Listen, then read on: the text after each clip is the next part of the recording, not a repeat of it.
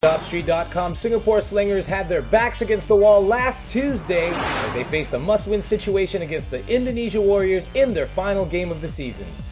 The Slingers need a win just to keep their postseason hopes alive, but they faced the tough task of defeating the visiting Warriors, who handed them a loss just 4 days earlier. And off the tip, it goes out of bounds. And it's Stan Pringle who gets Indonesia on the scoreboard first, early in the game. But Mitchell Volkov is able to tip the long rebound to himself, and he ties it up at 4.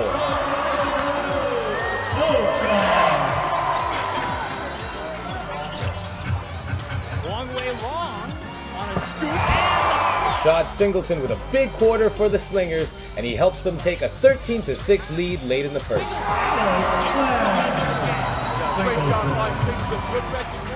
But the Warriors close out the quarter on a 9-2 run as they lead it 15-13 after one. Indonesia continues to pour it on in the second as Chris Daniels streaks in for the alley-oop. That increases the Warrior lead to 7.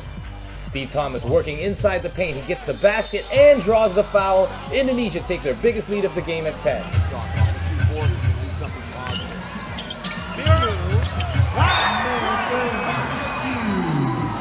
They're playing extremely hard.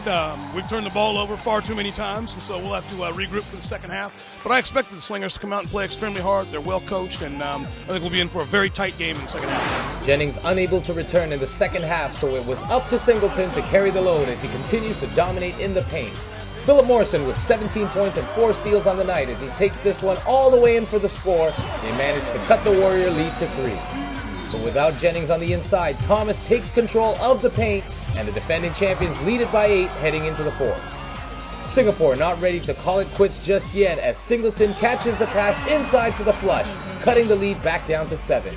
But Indonesia turning up the defense in the fourth as Jarek Kanyada quickly gets ahead for the score. He finishes with 12 points on the night. A 12-point performance from Stan Pringle as well, as he looks to have his legs back right in time for the first round. Stan Pringle scoring in track. Another easy flush the other way for Rashad Singleton as he posts a game-high 23 points, Warrior lead back down to 7. But Indonesia is able to hold off the fourth quarter charge as they crush any remaining hopes of a Slinger playoff appearance by handing them a 63-53 loss on their home court. Chris Daniels with 15 points and 21 rebounds as the Warriors head into the first round on a 3-game winning streak. Unfortunately for Rashad Singleton and the Slingers, they have reached the end of their season. First and foremost, I just want to thank my Lord and Savior Jesus Christ for allowing me to come out here and play the game I love.